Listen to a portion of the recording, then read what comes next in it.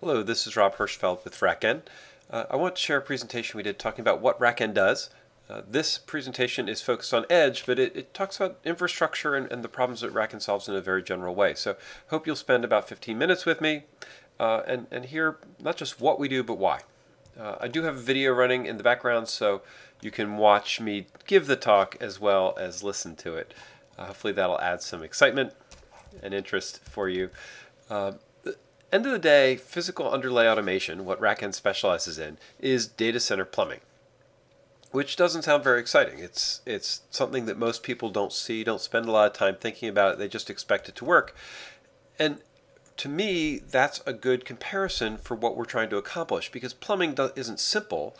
This is a picture of a jet engine, which in concept is very simple. It takes air, heats it, and compresses it to create thrust, but the actual implementation of a very reliable, manageable, efficient jet engine is complex. There's a lot of plumbing that goes on that we never see, don't think about unless we happen to be designing jet engines, which is exactly what RackN has been doing. We've taken the physical layer of the data center and really rethought how it should operate, done it intentionally from the bottom up. And so when we work from the bare metal up, it really causes us to think through how we're going to solve data center problems at that foundational layer. In a lot of cases, we've taken cloud and we've started at cloud and just been very effective doing API-driven infrastructure, but never thought through how do we actually translate this down into that physical layer. And then, more importantly, done it in a way that didn't require you to use specialized hardware that only works for very, very limited circumstances. So what RackN has really wanted to do is build this infrastructure automation, this software from the bottom up, starting with the networking layers, compute and storage, so the real fundamental bits and pieces that work. But to do that well, you have to manage the firmware that runs on all of them. You have to be able to install operating systems, and a variety of operating systems. We can't just be limited to one vendor or one type or only the newest. To solve this problem in an effective way, it has to work for everybody, everything that's been built and is being built, ARM and Intel, the next generation that's coming. And then we have to be able to put platforms on top. So we have to be able to work with existing DevOps tools like Chef, Puppet, Ansible, Salt. And we have to be able to install Kubernetes, OpenStack, things like that. Things that actually get used at the end of the day are the abstractions that most people interact with. And if you think about this stack, we're really delivering the abstractions that people want to be interacting with. And then everything below that, we're managing in a consistent, repeatable way. And so we think, when we look at this, that there's a lot of room for innovation in this space. That what we're automating is before the virtualization layer, that it's happening without needing specialized hardware, and it's without requiring you to move to the very latest protocols. So if you still use Pixie boot and traditional legacy BIOS, that's fine. It doesn't have to be UEFI and iPixie or Oni or something that you haven't heard of to make everything work. It has to be able to work across the board. And while there's a ton of systems of record and existing infrastructure in that, solving that problem in a consistent way is the heart of what innovation is about. And when we deliver this, it's not a SaaS, it's not a managed service provider. We're not trying to take over operational control for people. This is full lifecycle automation. So from first unboxing the machine to managing it, upgrading it, patching it, through self-managed software where it's the operator doing that work. So it's not managed, somebody else is doing it for you. We expect to empower operators. Our goal is to make things simple enough that you don't want to give up management, that you don't need a service provider. And importantly for us, it's delivered on premises. That premises could be a colo, it could be a telco closet, it could be a retail store. The idea here is that it's not something that you have to go to somewhere else to get. You get it where you need it. And this isn't fantasy or roadmap or software that we want to build. It's software that we have built, that we've shipped to enterprises, and we've built it for the edge. And the edge is important here because at the end of the day, every data center looks like an edge. It looks like something where you need locality, where you need automation, where you want autonomy. So when we think of edges, we're talking about thousands of sites. Today, data center operations tools have predominantly built for small numbers of sites, 1 or 2, sometimes 10 if you really stretch it. And at that point, they start to run out of gas from a management perspective. And when we think about edge thousands, In Edge, we're going way past 100. We're going into thousands or thousands, tens of thousands of sites. It's a totally different scale problem than anything we've been building for in the past. And that's important because operations becomes the bottleneck for scaling. When we talk about something operating at that number of machines or sites, it's not even machines, it's sites, then managing that has to be completely autonomous. It's out of human scale, and that operational problem is the bottleneck. And I want to put it in dollars and cents. So if I have 1,000 sites and it requires, and they're all remote, and it requires me to interact with each site, and I have to have an operator log in, or worse yet, have to have a truck go out to that site to fix something or a cable. Think about cable sending a vendor to your house to patch the modem. That's going to cost thousands of dollars every time you touch that site. Could be tens of thousands to make that actual operation occur. And then the coordination on top of that. And if you have 1,000 sites with $1,000 per update, that's $1 million per update. A Kubernetes patch, a firmware patch, machines that aren't being reliable and you have to fix your fleet, a firmware insecurity or vulnerability, a TLS certificate that expires and has to be updated. That's $1 million to make that one change. We have no choice but to make this automated, because we can't then batch these and hope to do them every year because they're too expensive. We have to reduce the cost to almost zero so that we're making patches and updates continuously. That's what we've learned in the last 10 years of cloud operations. Continuous small operations, small changes are much safer, more resilient, and cheaper than doing it in batches. If we don't do this, our entire infrastructure is a Jenga tower. It's going to be unstable, hard to fix, hard to maintain. It's going to look exactly, frankly, like what IT looks like today.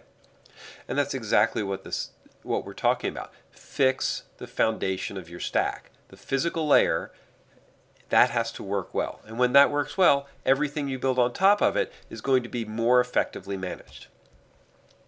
So how do we do this? We fix the root causes. We actually deal with the hardware and firmware, BIOS patches, security, boot protocols. We don't try to change them, we work with what we have. And then we enable reuse. So our whole design, our whole paradigm is how do you take one thing that works in one data center and make it work in every data center? Because that is the core to scaling your systems. And it's not reused just across all of your data centers, your 10,000 of them as we get into larger scale edge, but across all of our customers too. So that when we fix a problem for one type of server, we can roll that out to all of the people using that type of server. And in many cases, fix all of the servers because of the way we've decomposed the problem. And that means that we've assumed the systems are heterogeneous.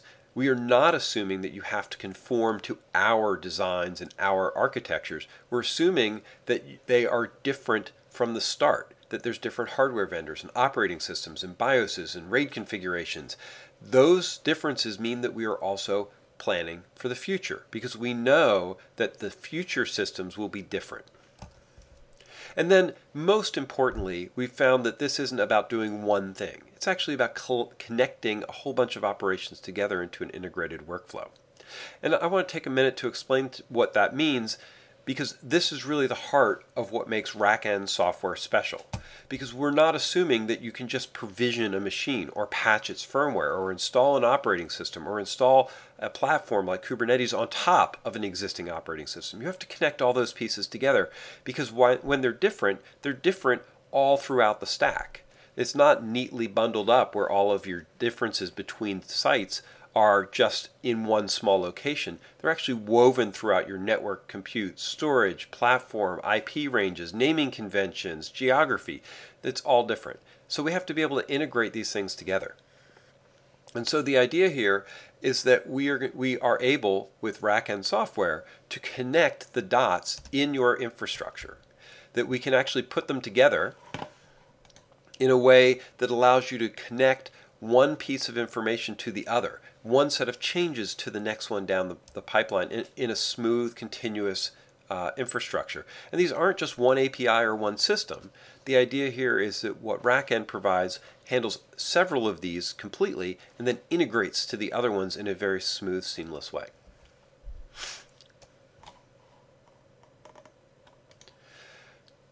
So when we've built this, what we've done with RackN is we've built this cloud-native infrastructure And it's exactly what you would want to see, right? We've rethought how data center automation. So it's a tiny footprint. It's a single multi-platform Golang binary, which means it can run on switches, on Raspberry Pis, on machines themselves, on laptops, wherever you need it to run. It's RESTful, of course, and event-driven. It can run autonomously, even in an air-gap mode where it doesn't connect to anything in the outside. And that, as a starting point, has been very important because we aren't managing this infrastructure. It has to be able to run when it can't connect to anything else. And most importantly, from an operational perspective, it has to be fast to learn and simple to manage. If we solved all these problems but made it complex and confusing, that would not solve our thousands of sites management problem. In fact, it would become too onerous because of the complexity. So we had to start with simple. And we did. And I keep jumping to the last slide, sorry. So what we're talking about here in the actual functioning of the system is pretty straightforward. RackN software manages provisioning protocols like DHCP, PXCI, PXE, HTTP, the things that you actually need to bring machines online and talk to them and interact. We add agents. These are optional, but most of our customers find them incredibly helpful, that then can manage server switches and storage. These can be on the machines and devices or external using the machine's native APIs. And then we add plugins that can extend and talk to systems of record, that can work out of band on the BMC for the systems, can talk to infrastructure, data center infrastructure management or environmental controls. Right? So our RackN software can be the hub for managing the disparate systems that you need at the physical layer. And then we've made it incredibly simple so that you can take this same model and then clone it into multiple edge data centers. That, of course, implies that we now have a management core where we connect all these things together so we can work at local, regional, or global scale to coordinate and synchronize all of the RackN software sites across the infrastructure. Each one is autonomous, but then centrally managed and coordinated so we can roll out changes in a controlled way across a globally distributed infrastructure without creating a star and hub centralized bottleneck. Our centralized management assumes that the systems are autonomous and distributed.